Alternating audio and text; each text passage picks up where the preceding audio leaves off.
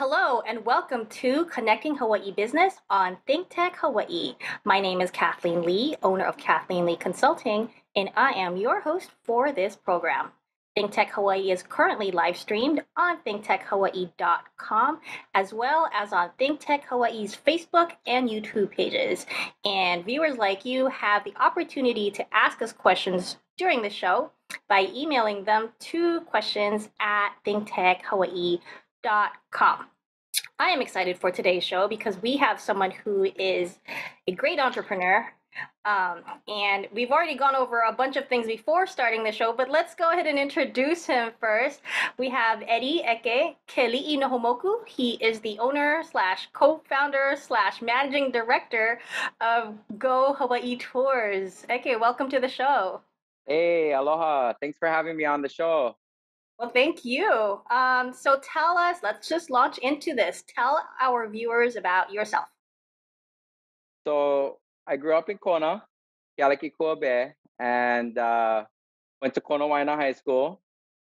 I came to Oahu because I seen that the city energy and had to relocate. And so ended up over here in Oahu working in the tourism industry, working for various timeshare companies, activity and tour operators. And yeah, that's how I ended up on Oahu.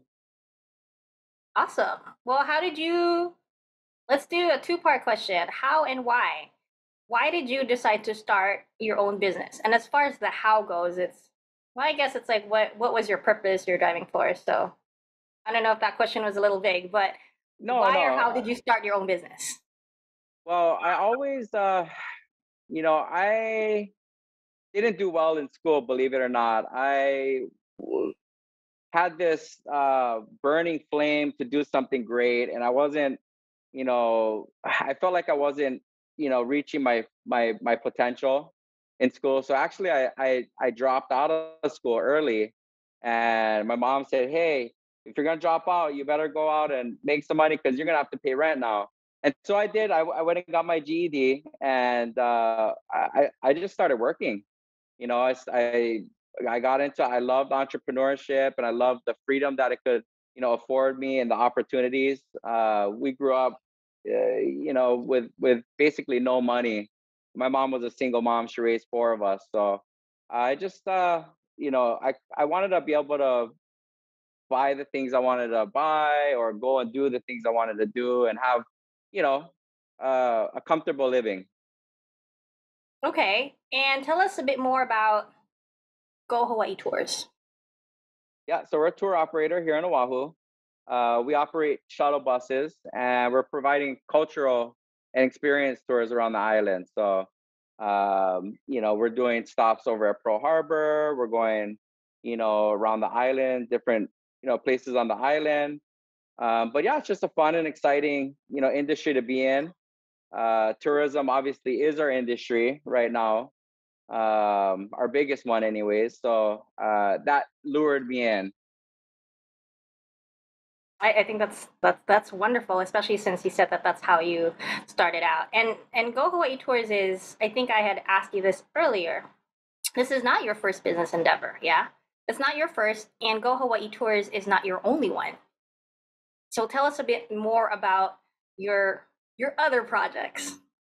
Yeah, so before Go Hawaii Tours and before I left the Big Island, I purchased some kayaks and I started doing kayak tours. I grew up in Kealaki Bay, which is a popular snorkel destination. So one of the big activities to do is snorkeling over at Captain Cook's Monument, and the only way to get there is by taking a kayak. So we had a captive audience. But yeah, so I had three kayaks, and I would take people over and do some snorkeling trips. We rented out the kayaks, and then me and my dad got together and started a fruit stand. So we had the fruit stand. We were renting out kayaks, and yeah, that was a lot of fun. Um, and then when I came over to Oahu, I got into timeshare and got really good at sales. I was, working with some really big resorts and just learned a lot about, sales and marketing. And I found that like if you're good at sales, you can do anything. And with the knowledge I gained, I said, you know what, I should just go for it and really do something big. And so that's where Go Hawaii came.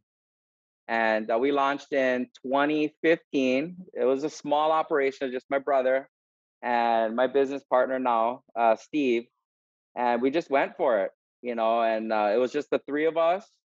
And now we employ 40 people here on Oahu. So it's just been incredible. I recently got into real estate, and one of the things I'm doing right now in my real estate strategy is adult care, foster care homes. So I recently just purchased a property, and we take care of people with developmental disabilities, and that's actually more of a passion project more than anything. I just love being able to give back and help. Oh my goodness, that's a lot. That's like a wide spread of, different Well, and industries almost. here's the thing. So they talk about diversifying, right? Because you wouldn't want to have all your eggs in one basket. So I said, well, I'm in tourism, and who knows what's going to happen with tourism. So maybe I should get into healthcare too. So I'm in healthcare now. That's So it's funny how awesome. those things work. Yeah, and those are, one of or two of the top industries in Hawaii, yeah. And you said earlier that you started working at what age? Or being like an entrepreneur? So yeah, I basically left high school. I was 17, and that's when I got into entrepreneurship. 17. My goodness. Now you're making me rethink like all my plans. I'm like, dang it. I'm Okay, not saying so don't go to school, because there, and I'll be honest, there's things that I know that I just can't do. I didn't learn certain things, right? I didn't go to college. So some of the things I missed out on, now I have to compensate by finding talented people to fill those roles, right? And one of the most important parts. So how this all clicked and how I figured all this out is I read a book called The E-Myth Mastery, and it was written by Michael E. Gerber. And the whole concept of the book, I don't know if you've ever read it, but it's a great book. The concept is, if you're going to build a business, right, don't create a job for yourself. What you really want to do is you want to basically work on it, not in it, right? So if you're really good at making cakes and you start a cake business, but you're just making cakes all day, well, you're not really truly creating a business. You're creating a job, right? So a lot of people forget the whole goal is to start with the end in mind. You're gonna start a business. You gotta know where you want to be, and that business has to operate like its own living and breathing organism without you, right? And that's like truly where you know uh, the business becomes its own entity outside of yourself. So you have no effect on whether it's growing or any of that. It just happens naturally. And so I got really interested in that, and that's how I think we grew so fast. Was I was really focused on finding people, right? And that was our biggest asset, finding talented people and people that knew things and knew how to do things that I didn't know how to do, right? that is that's brilliant. Like I'm listening to you going, okay, like not a lot of people kind of think about that, right? Because you're right. They do kind of end up kind of getting into the trenches and they're working it and not building it. So I love how you brought that up. I know we said that the show title was How to Grow a Business from 0 to 7 Figures, but I do want to go over some challenges first, like in the next 4 minutes before we go on break. So you are in the tourism industry, and as you are well aware, the COVID-19 pandemic hit Hawaii very hard. So how did you folks deal with that? Yeah, I mean, March of 2020, we shut down all operations, right? And so for us, that was we were like, we're gonna have to close for 2 weeks. This is crazy. How are we gonna survive this? This is insane. 2 weeks of shutdown. And a year later, we're all going, "Wow, I can't believe we thought it was going to be 2 weeks." But yeah, it was a scary time for us. We really had to. We have a lot of commercial locations. We have leases on equipment. We have a fleet of buses. And just to park them, to store this equipment. I mean, we've got these leases, and it's a lot of money, right? Anyways, so we basically lucky some of our landlords were really helpful, and they worked with us. Some didn't, and so um, we just tightened the belts, right? I mean, we're shut down for a whole year, so we had to do everything we could to get through it. How are you guys doing so far, currently? Yeah, it's been good. We basically had to lay off pretty much every single employee we had, which was a bitter pill to swallow. That was a really hard part.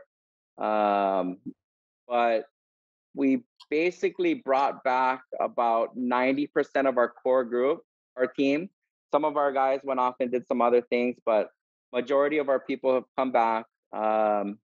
And interestingly enough, we are right back to doing the same numbers we were doing pre-COVID. So I guess we got really lucky. Yeah, it looks like you guys are doing something right if you're back to those numbers. We are going to go on break soon, but when we come back, okay, we would love for you to go over more tips and other things that you would like to share with people who might be budding entrepreneurs or even current entrepreneurs. So we'll be right back.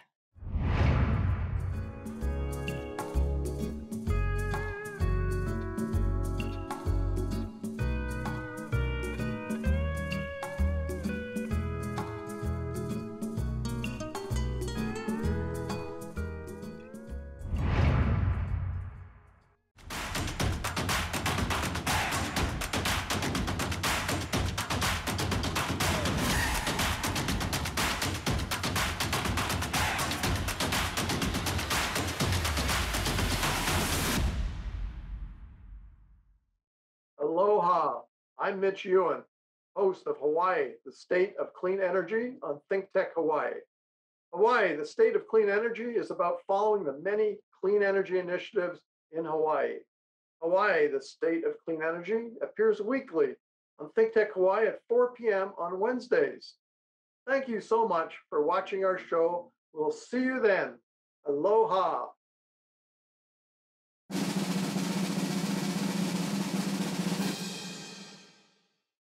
Welcome back to Connecting Hawaii Business. I'm Kathleen Lee, and my guest today is Eddie Eke Keliinohomoku, owner, co-founder, managing director of Go Hawaii Tours. And before we went on break, we talked about how his company dealt with the pandemic. Eke, can you go over that? Some of the things that you had mentioned as far as like adapting went. Yeah, adapting wise, it was, for us in the transportation business, we looked at ways to pivot, right? That was our first, okay, how are we gonna, we didn't know how long this was gonna go for. And, you know, as, the news kept coming out, we started all kind of getting together and going, guys, I think this is gonna be longer than, a couple of months. This could be like, a year maybe or longer. So we really need to start figuring out how to pivot. And so, we went and looked at different options like providing transportation services for churches, providing transportation for, government contracts, military, that type of stuff. But yeah, I mean, pretty much we came up with every idea possible to just, adapt, right? That's really creative, I think, to, instead of panicking, you guys were like, well, let's see what we can work with, right? And then go from there. So, on that note, what tips are you able to offer for entrepreneurs? Because again, our show is talking about going from 0 to 7 figures in a few years. Where do people even start? Yeah, I mean, I started this business with like $0. You can bootstrap any company, if you put your mind to it, really. Because if you think about it, the way we started was I never started out with 10 shuttle buses, right? I started out just selling tickets for those transportation companies, right? So we basically looked at our numbers and went, wow, we have enough business to fill up one of our own buses. So I think it's time to go get a bus. So you can start progressively. You don't have to go out and spend a bunch of money on stuff. Building websites are easy. Anyone can do it nowadays. Not that hard. Getting yourself out there, connecting yourself. I mean, there's so many channels, for businesses. You got Yelp, you've got, in my industry, you got TripAdvisor, which is a really good way to, find customers. And, social media, the power of social media now is incredible. So you don't have to start a business. You don't have to have money to start a business. You really don't. You just got to have, the drive, and the will to do it. I do want to point out, though, to the viewers out there that Eke and I met through social media. I believe it was through a feature that Hawaii entrepreneurs had for you. So this is like community working together to link people up, and I'm so grateful for that. Um, you had talked earlier about, and even you just mentioned it. What is or how important is sales and marketing when it comes to business? So important. I mean, that is like, I, I mean, it's the pinnacle of, business, because really what it is you got a product, and you don't have a business without a product, whether it's you and you're selling yourself, or, it's a can of soda or juice, right? But you need to be able to present that product to your audience. And sales there's so many levels to sales and marketing. But at the base of it, it's really finding out what that customer wants and needs and solving that problem. If that customer has a problem, you got to look at ways to solve that problem, right? And a lot of times it's just about solving a problem for that customer. You also mentioned earlier that the industry that you're in, especially in Hawaii, is very competitive. Yeah. How do you stand out? It is. It's competitive, and it's also right now controversial. A lot of the community, um, there's mixed reactions with the tourism industry right now. I think it's grown so much over the years, and so a lot of people feel like, oh, our homes, our backyards are being trampled on by all these tourists. And so for us, we just focus on doing things the right way and doing it pono. So we're educating our guests, right? So we're not just throwing them on a bus and going, hey, here's this beach here, here's this beach, and we're trying to do it respectfully, and we're trying to give more value by sharing our cultures and our values of Okay, us and who we are here in Hawaii. yeah, I think that's absolutely important that you're doing that in your capacity. What are some lessons that you have learned so far as a business owner that you can share with people? Yeah, one of the biggest ones is balancing. That's the hardest thing, and I've been struggling with that forever. And I finally got to a point where I, you know, I get so obsessive about it, right? And I'm just, I'm in the weeds all the time, and I'm constantly trying to put out this fire and figure this out. But you got to figure out a way to step back and look at everything as a whole, and not worry too much about the little things, and have that balance where you can have time for yourself too. Otherwise you just get, like I said, just you get stuck in the weeds. Yeah. Is there anything else that you would like to add that I have not gone over, especially when it comes to building something from scratch or Go Hawaii tours or anything that I missed? Yeah, like I said, sales and marketing is really important. um your people are going to be your biggest asset. So, when you're hiring and you're looking for, people to help you run the business, they're a representation of the company, right? And so, you want to find the best people out there, and it can be hard. So you have to, provide the best, work environment, right? And that's building the camaraderie and having a good, solid team, uh, and working together, right? And that's like I said, it's the most important part of your company is your people, and having a solid team and camaraderie. This just came up while I was listening to you. For those that are like, oh my God, I've been in my business for 2 years and nothing is happening, right? Like, because I know you said it took you about 3 to 4 years, which is Yep. in the business world, it's a short amount of time, but it's 4 years is still a long time. What do you have to say, or what are your thoughts you'd like to share on those individuals that are like, forget this is too hard, like 2 years and I'm not moving? What would you like to tell them? Change something, you got to think outside the box. If something's not working, try something else, but don't give up. Just keep going. Yeah. And entrepreneurship isn't for everyone. It's, it can be lonely. You're out there and you're on your own, and it's, a lot of sleepless nights, a lot of stressful days, where you come home and you're exhausted. But if you can get over that hump, it gets easier. It just does. And you get to that point, and you get that one day where you go, wow, I'm so glad I kept pushing through, because I could smell the roses now.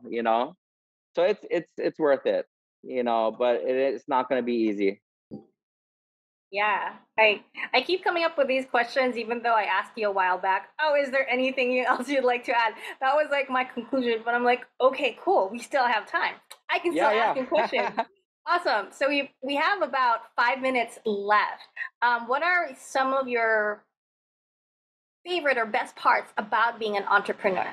Even with the challenges that you mentioned, sleepless nights, it's going to take a while, you might get discouraged, you need balance. What are your favorite parts about being a business owner? There's so many, but I love to, one of the biggest things I was sharing with you about, building a team, right? And finding these really, key employees. But I love putting together systems, right? To create something that, like I said, runs, with you or without you. So like creating these systems, that's one of my favorite parts about it is, processes and, setting it up. So like when I started, I had like 10 hats, right? I was doing, I was the website builder. I was the guy that was, the HR guy. I was doing contracts. I was doing the admin. But you get to a point where you have to work yourself out of that job, right? So, as you work yourself out, you get really good at it, and then you create, that job title and what needs to be done, and then you put somebody in place, and then you move on to the next thing, and you create the system, put it together, fill that position, and then you move on. But by the time you get to a point where you've kind of created a system, the whole business is running by itself, you step back and you look at the organizational chart, go, holy crap, I actually built this whole thing. And, we've got reservationists that know what they're doing. We've got, management in place, that the managers are working with the team. And it's amazing to see how it's all starting to work all in one symbiotic relationship. And that's the fun part about business, right? Is seeing it all work, and you've built every part of it, right? And it's exciting. Um, Other parts that I love about being an entrepreneur is, like I said, the freedom. Spending time with family, doing things that I love. Just generally having better perspective on life. Now I can kind of like I said, smell the roses and enjoy. Yeah, and like you said, work on projects that you mentioned, right? That are tailored Passion to, project. yes, exactly. let's pull out the Go Hawaii Tours website. And Eke, if people need to get a hold of you or Go Hawaii Tours, where would they go? Yeah, you can email me, e.moku@gohawaiitours.com. We have our website right there that you guys are going to be pulling up. That has our contact information. Um, Heck, call me. I mean, I love to help, and I love sharing with budding entrepreneurs. So I'm mentoring someone right now, and I really enjoy it. So That's, reach out to me. yeah, and to our viewers out there, we mentioned that Eke started out early in his life, which means that he is still fairly young. How old are you right now? I'm 32. Right, 0 to 7 figures in a few years, and you're 32. So congratulations on your accomplishment. So awesome, Eke. Thank you. And Last word. anyone can do it. Anyone can do it. Any final words before we wrap up our show? No, thanks for having me on the show. I really enjoyed this. And yeah, if anyone wants to reach out, if you need some help or some consulting or mentoring, let me know. I'm available, and I'm always willing to help. Thank you so much, Eke. And on that note, thank you to our viewers for tuning in today. And mahalo to Jay Fidel and the staff at ThinkTech Hawaii as well for making shows like this possible. We had Michael helping us out today. So thank you, Michael. And until next time, aloha.